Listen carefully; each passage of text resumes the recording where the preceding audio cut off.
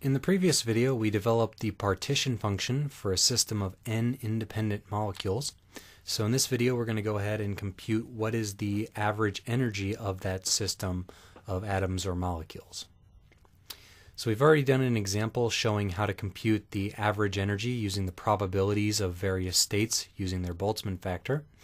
But now we're going to use the alternative approach where if you just have the partition function, how do you get the average energy? So the energy is going to be the negative partial derivative with respect to beta of the natural log of the partition function. So beta is equal to 1 over the Boltzmann constant times the temperature, T.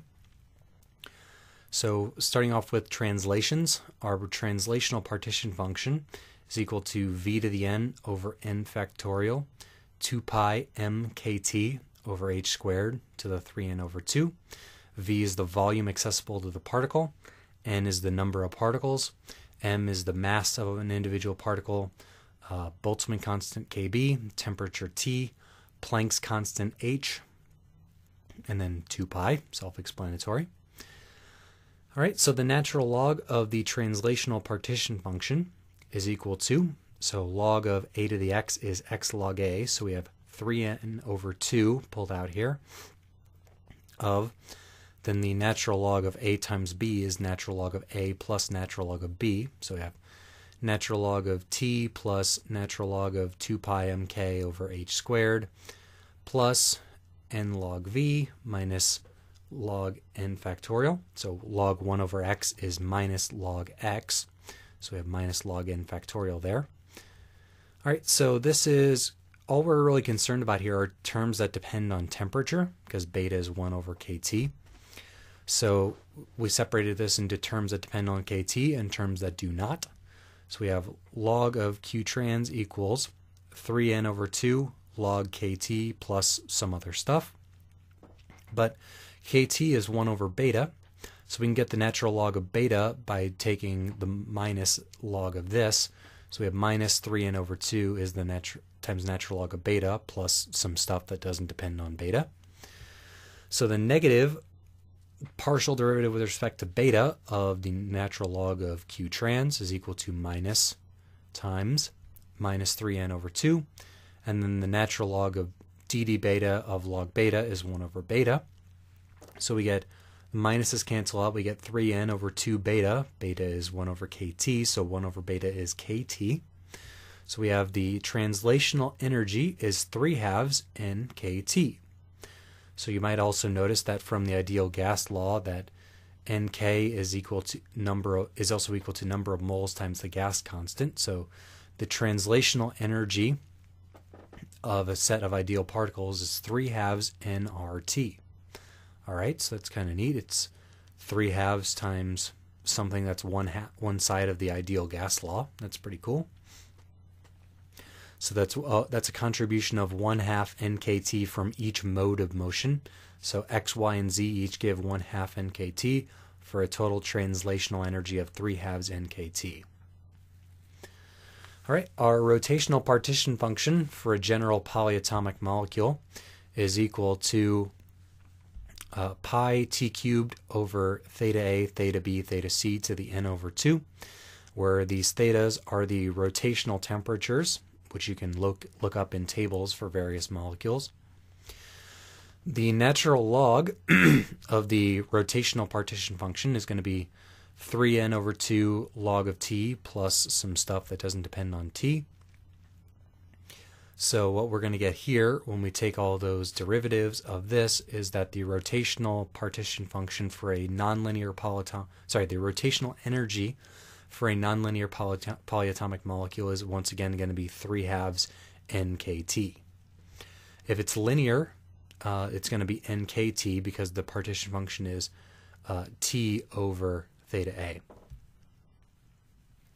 All right, I don't have sigma in there, but sigma doesn't actually affect the result because it doesn't depend on t once you take the natural log. But yes, I should have sigma in there for the rotational part.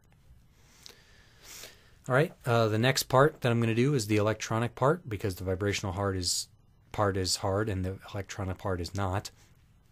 The electronic partition function is g1 to the n times e to the n dE over kt.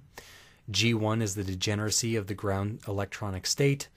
dE is the dissociation energy of that state. So the natural log is going to be n dE over kT plus n log G1. So that in terms of beta is going to be beta n dE plus n log G1. When I take the derivative with respect to beta of this, I get minus n dE. So each particle is at minus dE in energy, so there are n of them, so the average electronic energy is minus n dE. All right, now for the annoying one, which is the vibrational partition function. So this is a product over all of the vibrational modes, 3n minus 6 of them for a general nonlinear polyatomic, 3n minus 5 for a linear molecule. For each mode, you have e to the minus theta vib I over 2t over 1 minus e to the minus theta vib I over t. Theta vib I is the rotational temperature of each individual mode. Again, you can typically look those up in tables for simple polyatomic molecules. All of that to the number of particles for the power. Natural log of that is going to be n times a sum from I equals 1 to 3n minus 6 of, well, the natural log of e to the minus theta vib I over 2t is, so e to the natural log of e to the x is x, so we have minus theta vib I over 2t, plus natural log of 1 minus e to the minus theta vib I over t.